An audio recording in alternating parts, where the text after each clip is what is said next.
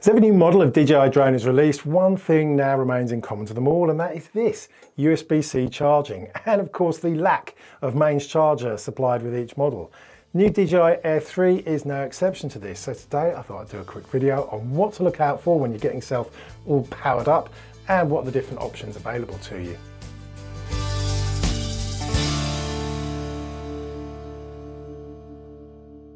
Hello, I'm Ian and I play with drones. Yep, quick video today on the plethora of charging options available now to charge up pretty much any model drone, including the new Air 3, the Mini 3 series and the old Mavic 3 series as well, as they all get charged up by this, a USB-C cable. But as I've been mentioned before, your typical phone charger is probably not going to be up to the challenge of charging your drone up quickly.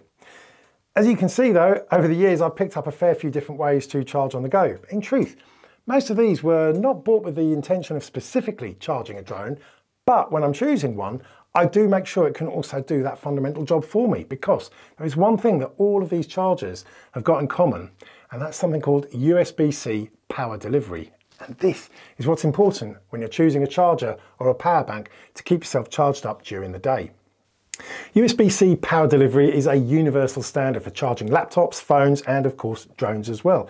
And the beauty of it is that you just need to check the watts required to charge your device and the maximum wattage that your charger can supply.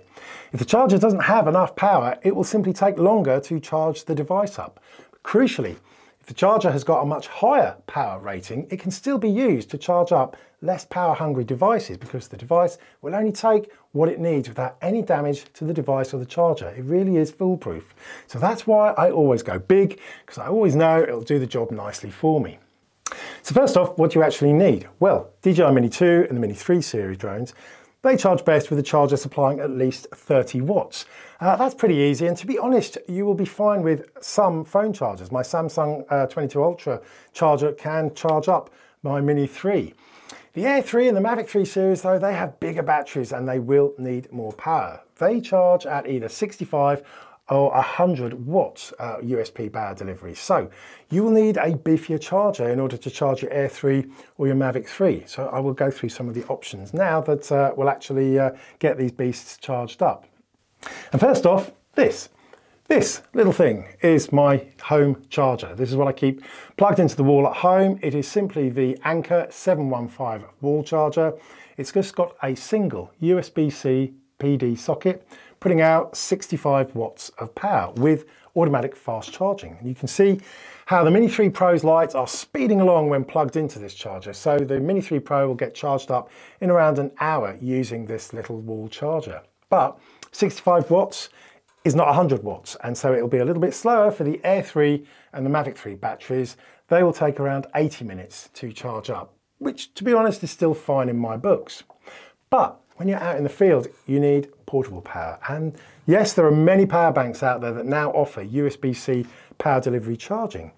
For the last few years, this has been the single most useful power bank that I have taken out with me. It's the Omnicharge 20 Plus. Absolutely brilliant little bit of kit. USB-A, USB-C. It's even got a little mains power for smaller things like clippers. The USB-C PD rating for this is 60 watts, so it'll easily fast charge the Mini 3 Pro, and it'll recharge it a good 2 or 3 times. I do take it everywhere. It is a fantastic power bank. Now has a bigger brother. This is the Omnicharge Ultimate, a brilliant, chunkier, beefier beast that has also got all the main features for charging on the go.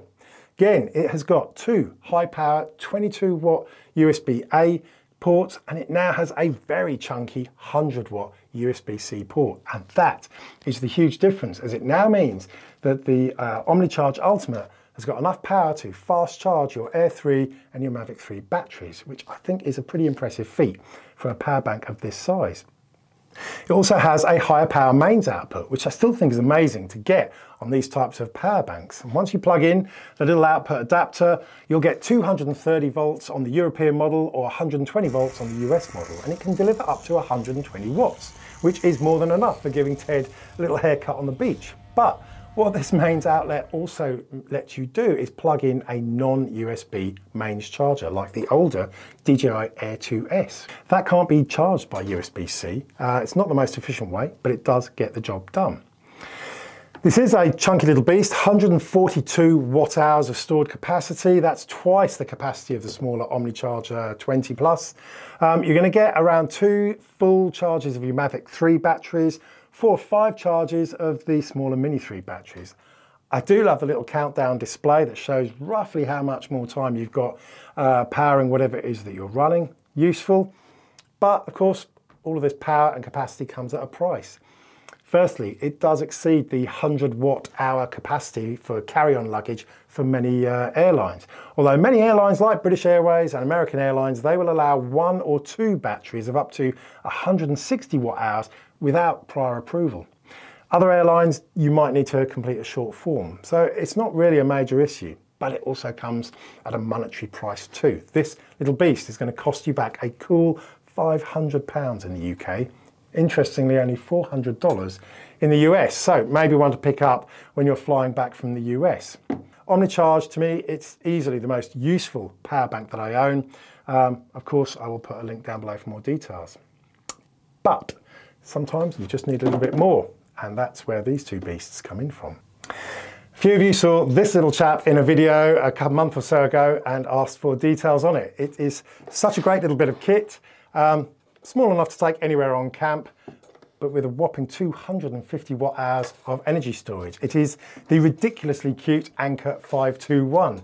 Comes with a 12 volt car outlet, fast charging USB-A, USB-C up to 60 watts, which is good, but less than the Omni's ultimate 100 watt USB-C.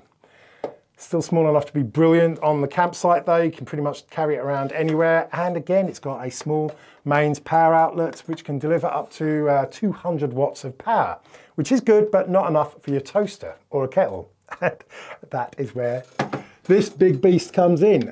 This is the Anker 757 Powerhouse, and it is truly the beast to beat all beats, basically. It will power pretty much anything you throw at it. Absolutely the best lithium power station that I have owned.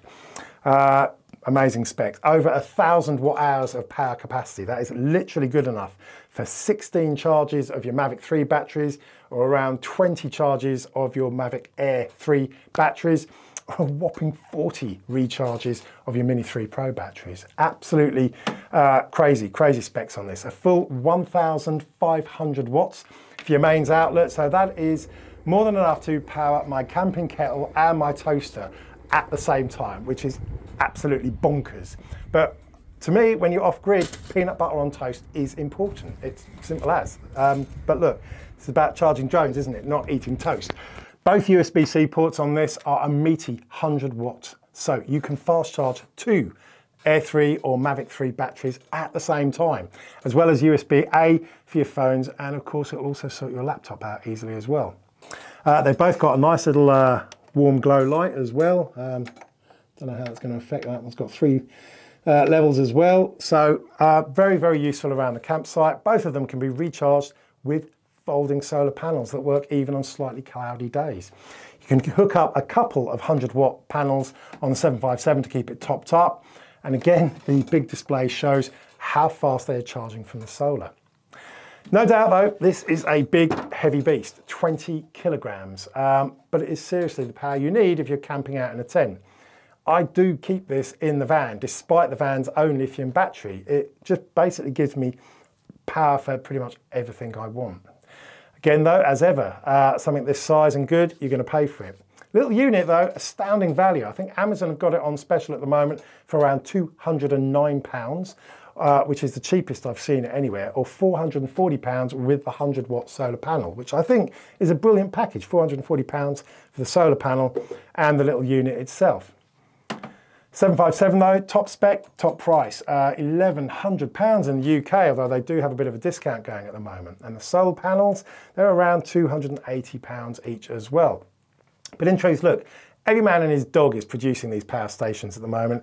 I have had the cheaper version fail on me after a few months because I let it drain and discharge all the way down. The bottom line for me is that Anker are pretty much one of the industry leaders. They're up there with Jackery, and these units are absolutely built to last. 757 coming with a impressive 5-year warranty, and its new charging system gets it almost fully charged in around an hour, which again is absolutely bonkers. But look, Don't want to sound like an advert here. I just wanted to show you some of the various stuff that I use to keep my drones powered up when I'm out and about in the field. As I said, I really do want to make a point of keeping my batteries on my drones charged up so my flights are relaxed and planned properly. I hate taking off with a half-charged battery. It makes you rush, it makes you way more likely to make mistakes and ultimately increases the risk of a crash. So that is why I have such an obsession, if you like, about power and keeping the batteries charged up.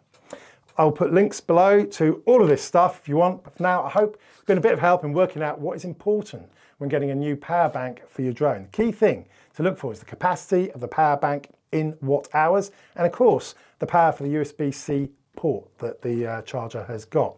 This is what is going to determine how it copes with charging up your batteries. And ultimately that is what it's all about, isn't it? Anyway, look, I'm just back from a week in Cornwall.